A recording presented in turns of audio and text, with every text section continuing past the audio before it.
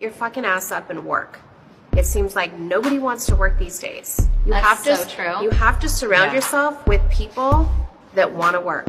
Have a good work environment where everyone loves what they do, because you have one life. No toxic work environments, and show up and do the work. If you're the smartest person in that room, you got to go to another room. Like, you don't, I want to be around really successful people because that's going to drive me to be successful. A lot of people get intimidated to be in a room full of smart thinkers, wealthy people, whatever it is. I want to be in that room because it also scares you to want to be motivates you and inspires you. Yeah. I'm like, I gotta hustle. So but I think also because you see everything on social media and you think, oh, it's just a lifestyle, or oh, it's like really quick and easy and you can just post something, and it's not easy. When you do product shots, when you do post things that are work-related posts, it's still a job and it's still really hard, and success is never easy. So if you put in the work, you will see results.